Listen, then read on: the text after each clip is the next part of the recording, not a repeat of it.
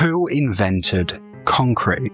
Now, most people, accurately mind, credit this discovery to the Romans. However, it goes a little bit further than this. Now, in 2023, near Naples, a study was done on Roman concrete, and they found that Roman concrete is more versatile, more adaptable.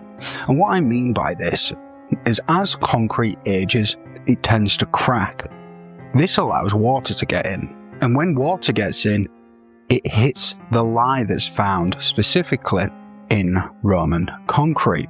This causes a secondary chemical reaction that causes the concrete to almost heal itself and even make it stronger than it originally was.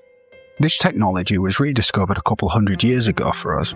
However, in the medieval times, this addition of the lye was left out, which is why we still see Roman structures around today. Now, if you've enjoyed this little bite-sized piece of history, I make them every single day. I also make some longer format stuff as well.